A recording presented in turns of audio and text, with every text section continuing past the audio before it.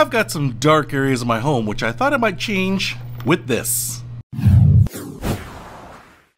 This little white box right here has some great innovative little lights here, and what you can see is that it's not like a regular light bulb, it's these string lights or LED lights on a strip, which is pretty cool. I've never had these before, and I thought it would be a nice way to add some light to some dark corners of my house that don't normally get lights, and they can be subtle, out of the way, and kind of level up the appearance. So let's check them out and install them. So let's just take a close look at what we get in the box before I set everything up here. So we get a plug with a single prong, kind of looks like a laptop plug, 2-prong outlet right there.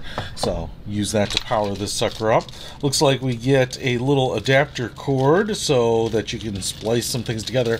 And we also have the little covers right there. And then we also have some more cords. So this looks like where the power will go in, and then out here we have a couple of plugs that will probably be obvious where they plug into the light strip. We get a remote here, which is actually pretty impressive.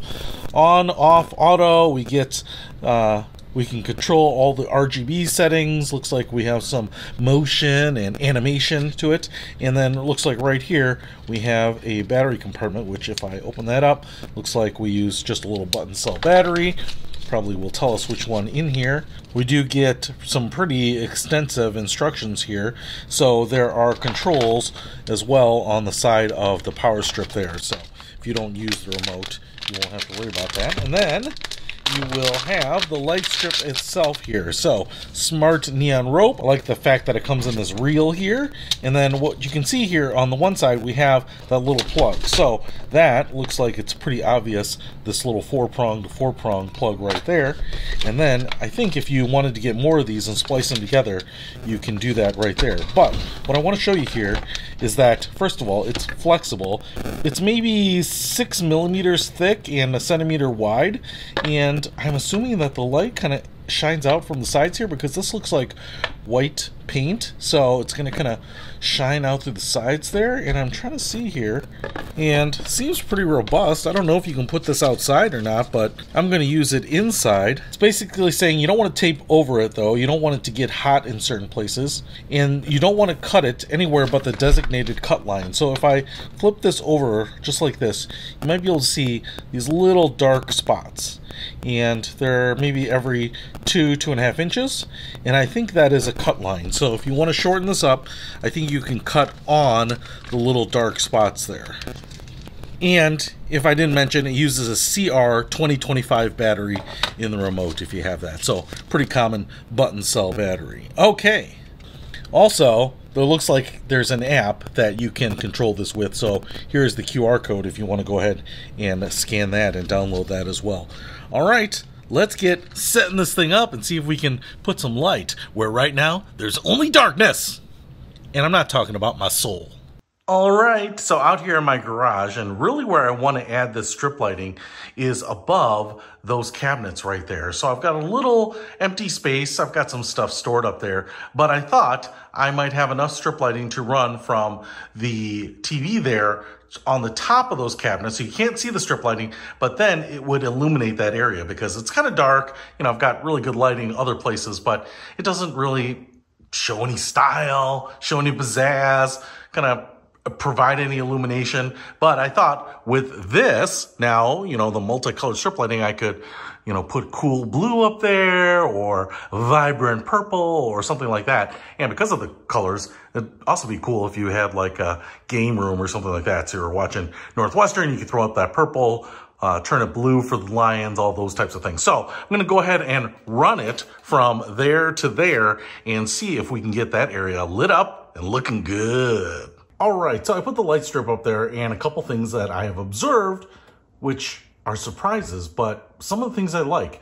So first of all, I wanted to show you that I've got the remote here and I'm just going to hit the on button and those lights are on. I don't know if you can see it. It is not really easy to see when you have other lights on, because I think the issue is that these aren't like those little LEDs on a strip, you know, the ones that you would put, say, underneath cabinets and things like that.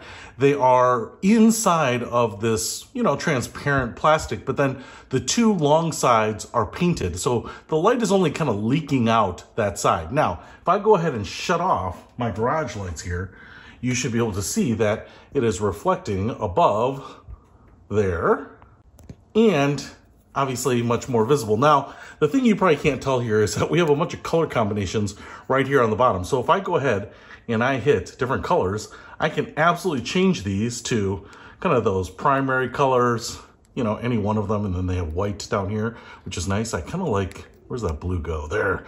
I kind of dig that blue right there. But then I can put a timer on this. I can increase the brightness. There's even a thing to put it like dance mode. So I think it'll kind of listen to like sounds if you have music on, and it'll kind of maybe bounce to them. And then they have some other modes here too. So if I hit this, you can see this is mode 3. Looks like a party up in here. And if you really just wanted something like, you know, that blue or that green or that yellow, it would be really cool to put these like at the baseboards of a room that maybe you podcast in or shoot videos in, to kind of give a little bit of that glow behind you. So I think that something like this, you don't even have to mount it. You can just roll out this tape, is the easiest way to get some of this track lighting, some of this kind of ribbon lighting that a lot of people like. And then, yeah, you could mount it like I did to the top of the cabinets here, inside a cabinet. You could put it somewhere where you want more additional light, but I think just as kind of a subtle accent light. And for me, I ordered another one and put it behind my whiskey bottle so that I just have a little bit of light emanating from behind to highlight those. I like it because it's easy to control with the remote, it's very cheap, and it's super easy to install. And one thing I noticed is when I stopped talking, it's actually registering my voice on these party modes. So if I go quiet here, going silent. Look at that, it stays dark. So yes, it will absolutely dance to sound that you have there. So if you want to get on the party mode here with this colored LED light strip, I'll put a link to it in the description below. Peter Von Panda, out! We can discover more and explore so much deeper.